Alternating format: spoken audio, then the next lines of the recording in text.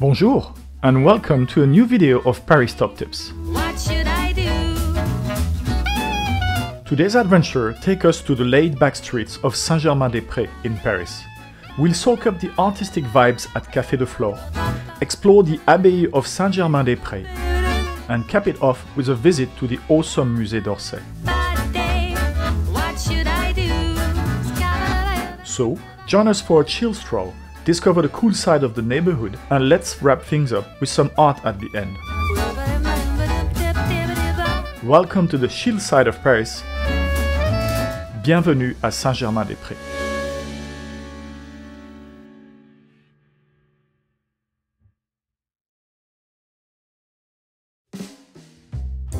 Get your virtual walking shoes on, because I've got 20 must-see spots lined up in this extended Saint-Germain-des-Prés neighborhood. I've dropped this map link in the description so you won't miss a bit. Let's explore together the coolest corners of Saint-Germain-des-Prés. We start our stroll today at metro station Odéon on line 4. This is Boulevard Saint-Germain, the dividing line of the neighborhood we're exploring today, creating a distinct blend of vibes on either side. Take a moment to admire the statue of Danton, one of the most influential French revolutionary figures, and then double back to the charming Cour du Commerce Saint-André.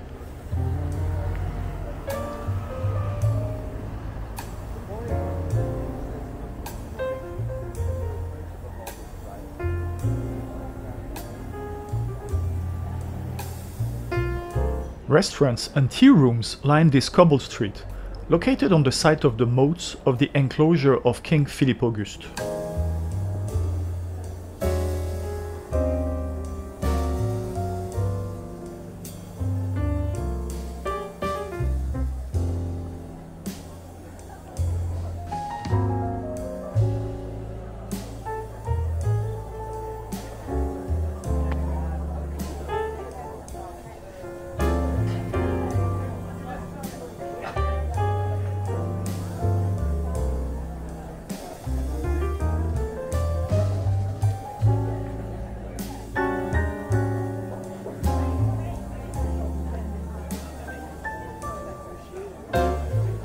Here on the left is Café Procope, the oldest café of Paris in continuous operation.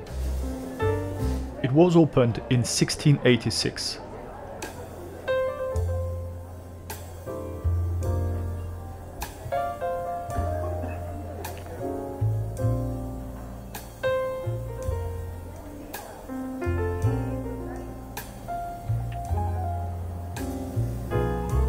Rue Saint-André-des-Arts is lined up with closed shops, art galleries and cafes. We are now heading towards the Pont des Arts, on the Seine River.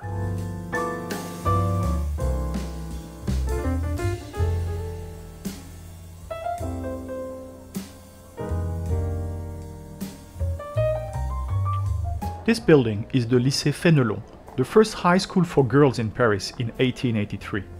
Of course, today it's a mixed institution.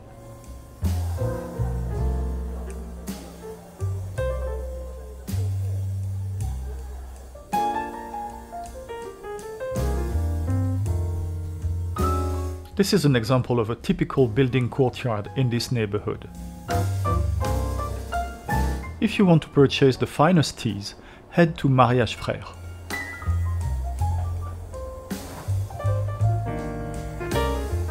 Now let's take Rue Christine. Relais Christine is one of the 103 five-star hotels in Paris. It's a great hotel if you can afford it in such a calm and pleasant neighborhood.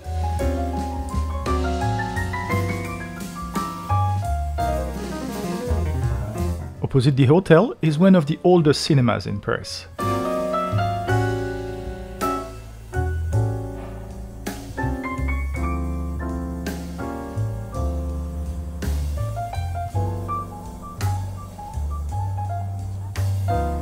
Passage Dauphine is one of these beautiful pedestrian streets I had you know about in my video on the 12 secret streets to be discovered in the City of Light. Link on the top right.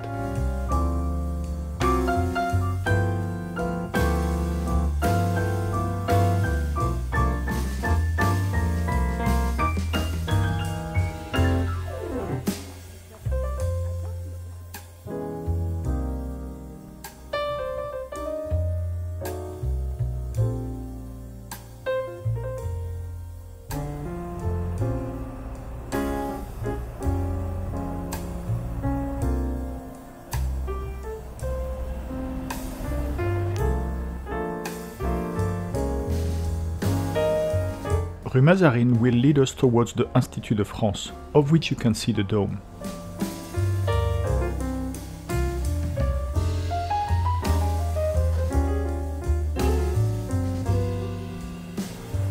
We arrive towards the Seine.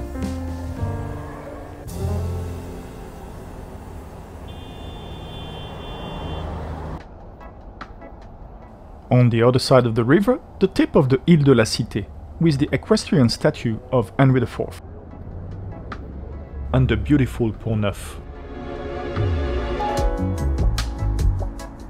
If you have watched my video about the Île de la Cité neighborhood, you know that this willow hides the best picnic spot in Paris. If you're not in a hurry, take the time to rummage through the displays of these famous second-hand booksellers of the Seine banks.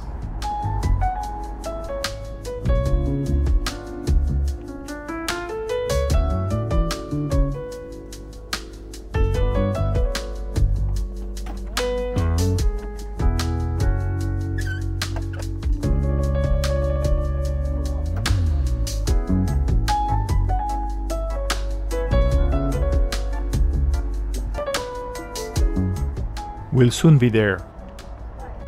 But before, the Institut de France is a French learned society grouping 5 academies, including the Académie Française.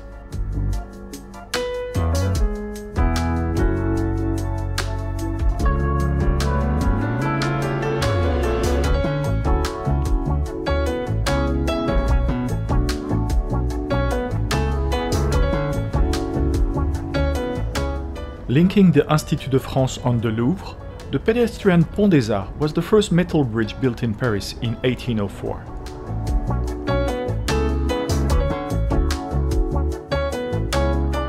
It offers superb views of the Pont Neuf and the Île de la Cité upstream, and the Louvre and the Grand Palais far away downstream. But beware, it's also a famous spot for scammers and pickpockets.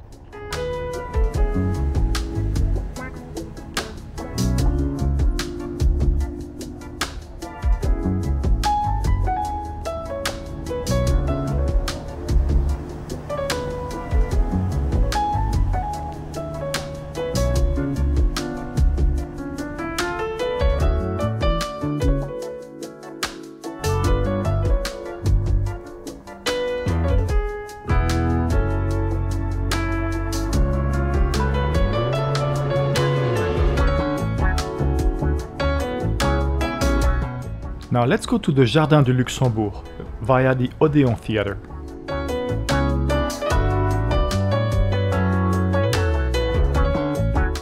At the start of Rue de Seine, the very pretty Gabriel Piernet Square, where you can sit on stone books.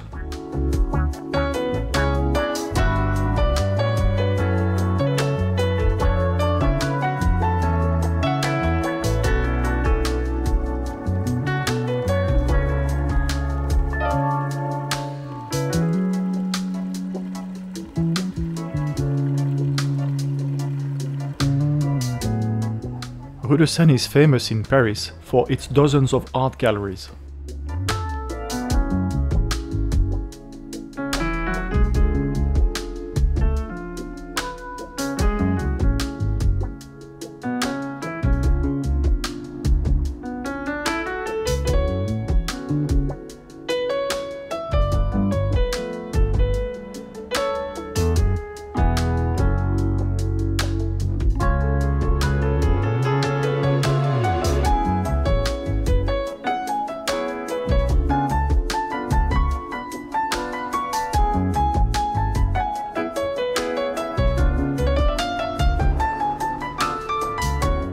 Also on Rue de Seine, Cosi, one of my favorite sandwich makers in the whole of Paris.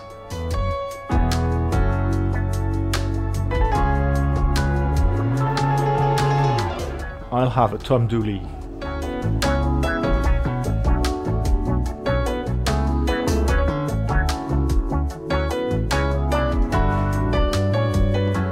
Really excellent, the turkey ham is to die for.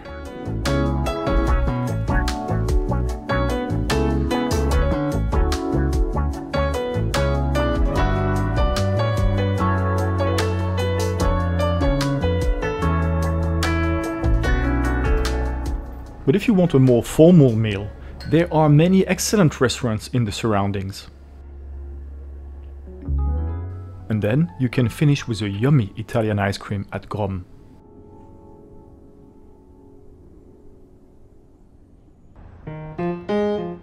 We're back on Boulevard Saint-Germain.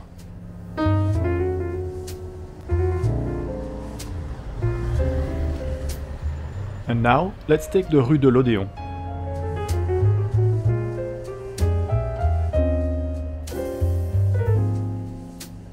Here's another great Italian ice cream maker, Il Gelato del Marchese, that is featured in my 8 best ice cream makers in Paris video.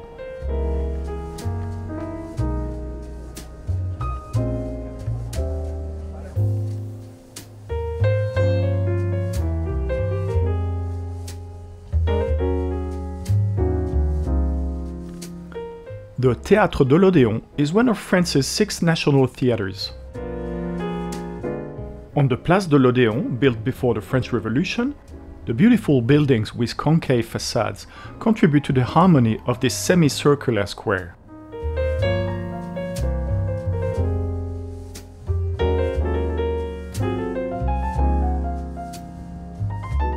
We are approaching the Luxembourg Garden.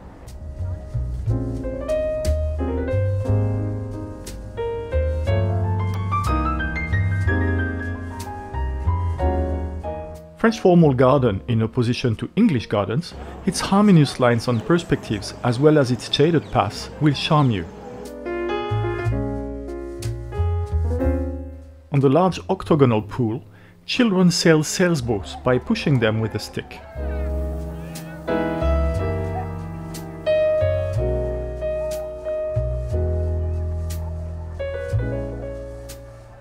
Offering a lovely perspective on the Panthéon, the Jardin du Luxembourg actually belongs to the French Senate, which sits in the Palais du Luxembourg that you can see here.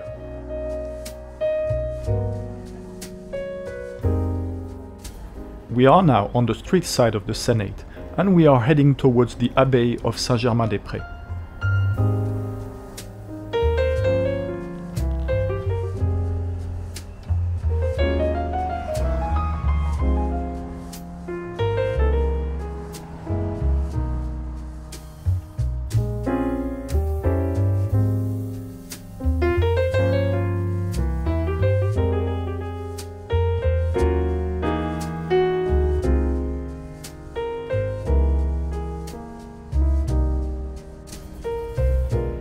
In the distance, the Saint-Sulpice Church.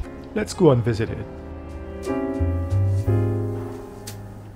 It's certainly not the prettiest church in Paris, but it's one of the largest.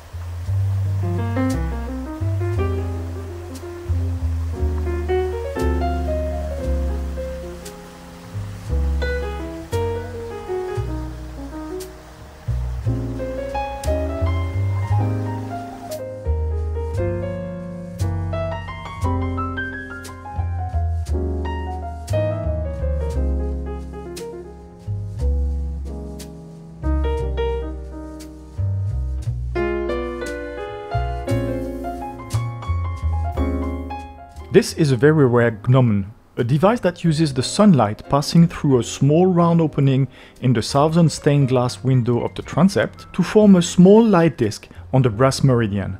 If it crosses the meridian on the obelisk, it's noon on winter solstice. If it crosses the meridian on the recessed plate, it's an equinox.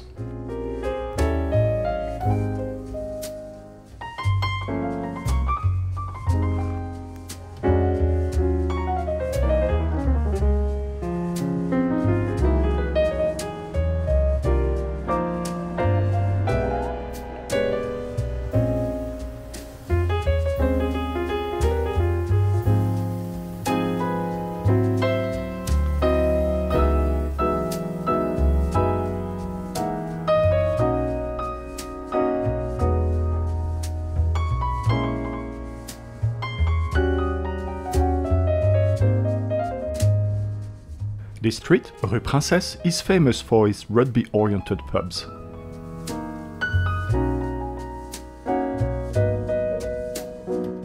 Here has been renovated what used to be the old covered market of Saint-Germain. Now there's here an upmarket food shop,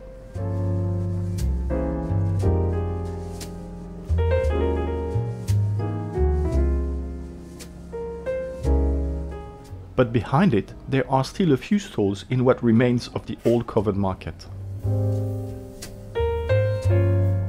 If you want to create your own sandwich, you will find everything that you need here.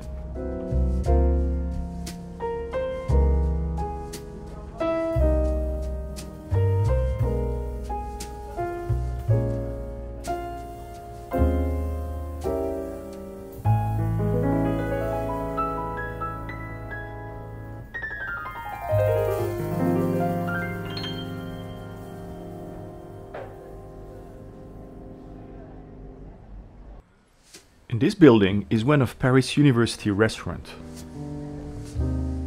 And once again, we are back on Boulevard Saint-Germain. We'll stay on it for a while this time. First, let's get past the Abbey of Saint-Germain-des-Prés. We'll get back to it later.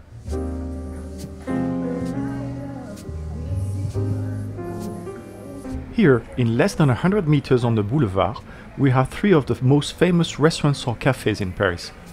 First, Les Deux Magots, a famous spot where you could sit close to Sartre or Hemingway.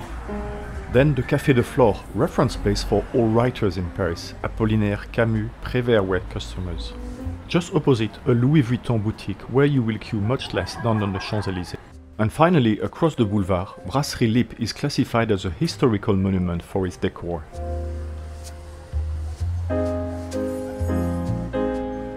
It is here that we find the quintessence of the Saint-Germain-des-Prés neighborhood.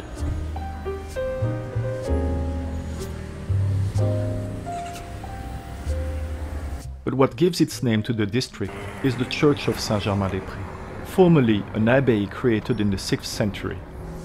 The bell tower, as well as a good part of the interior of the church, date from the 11th century.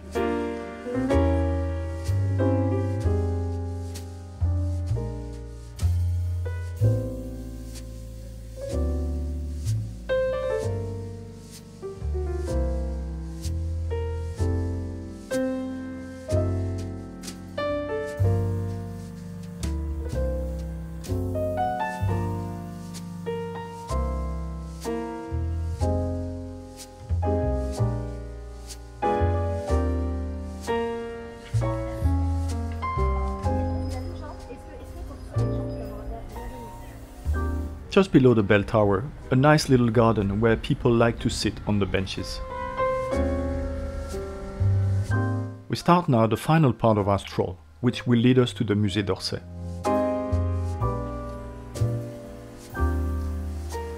Behind the church, there are streets with magnificent buildings.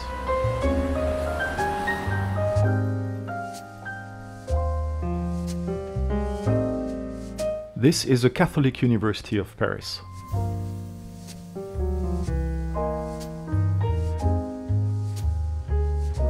And this is the very cute Place Furstemberg.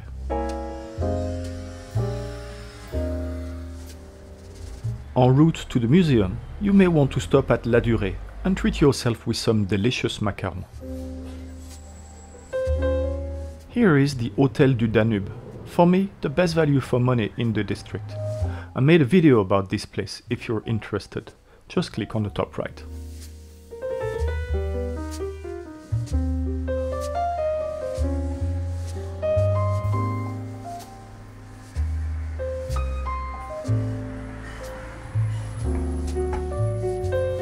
Right next to the hotel, this building doesn't look like much. However, it's fundamental to the history of the United States. The Treaty of Paris, signed here in 1783 by representatives of King George III and Benjamin Franklin and John Adams, officially ended the American Revolutionary War and acknowledged the 13 colonies as an independent and sovereign nation. Let's turn here to get back to the Seine.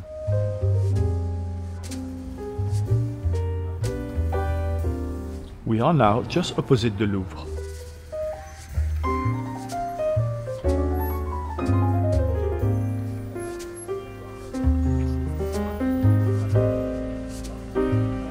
The Musée d'Orsay is just a few steps away.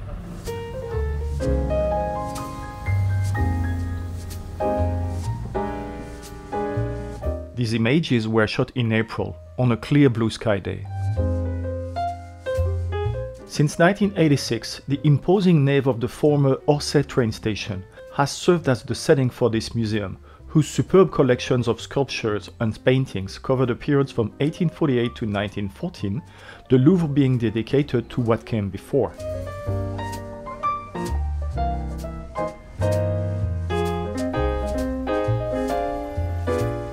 The entry cost is €16 and it's free if you're under 18 or under 26 and member of the EU. It took only 2 years to build this amazing building in 1900 to be the train station serving the entire southwest of France. But after World War II it became too small for the longer trains, so it declined and was finally transformed in a museum in the 80s. Let's grab a map. It covers less than 1 century of art, so it is clearly not as huge as the Louvre. Consider staying here around 2 hours to visit it. A replica of the Statue of Liberty, but this one was built by Bartholdi himself.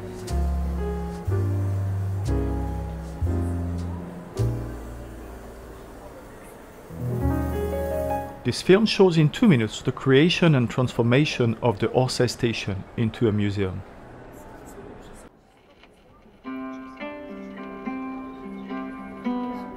There are superb works of art everywhere, but if you are in a hurry, the 5th level is where the most masterpieces can be found.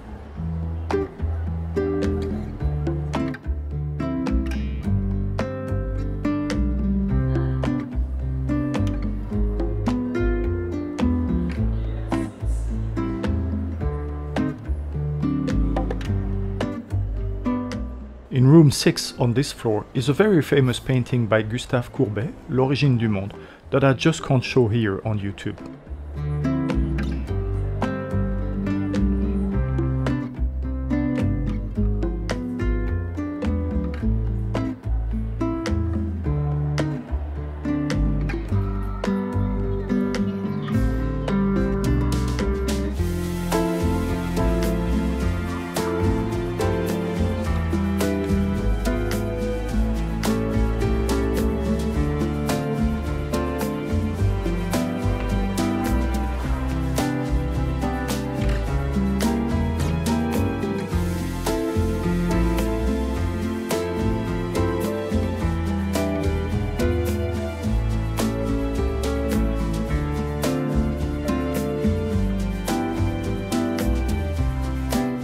Here is a sectional plan of the Paris Opera.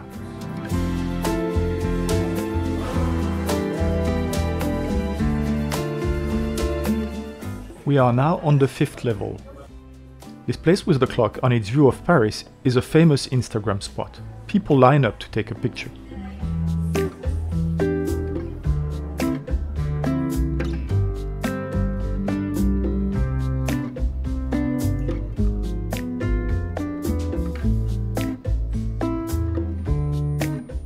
Back to paintings with this Déjeuner sur l'herbe from Edouard Manet.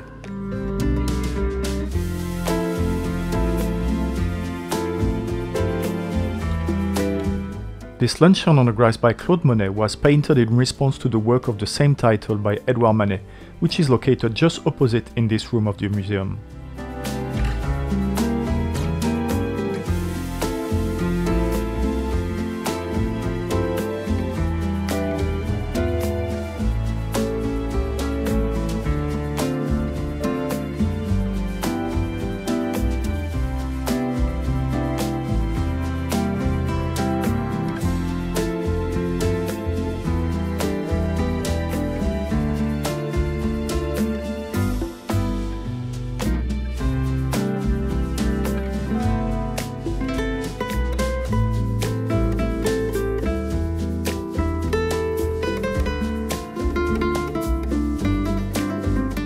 Dance is a subject that marks Degas' career. He is in awe of these dancers who shine on the stage. He has done many dancers' paintings.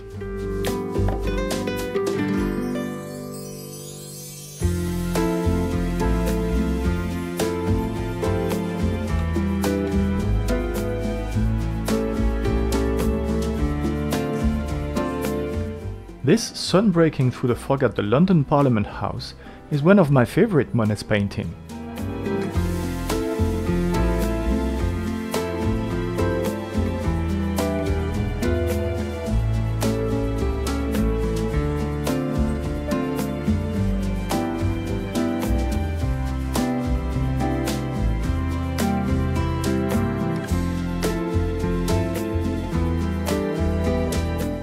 It's difficult to get in front of what is perhaps my favorite painting ever, The Starry Night by Vincent van Gogh.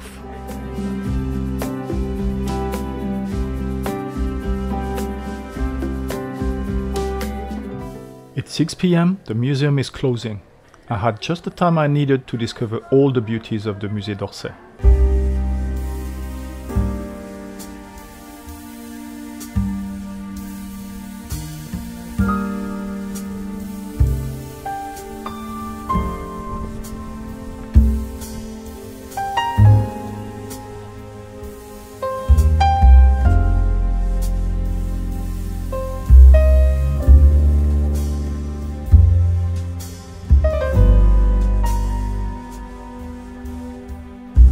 To finish our stroll, we just have to go to the Solferino metro station, on line 12.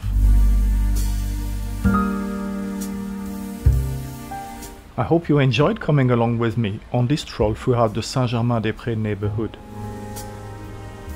If so, make sure to watch the other videos in this Discovering Paris neighborhood series. Until my next video, I wish you all the best.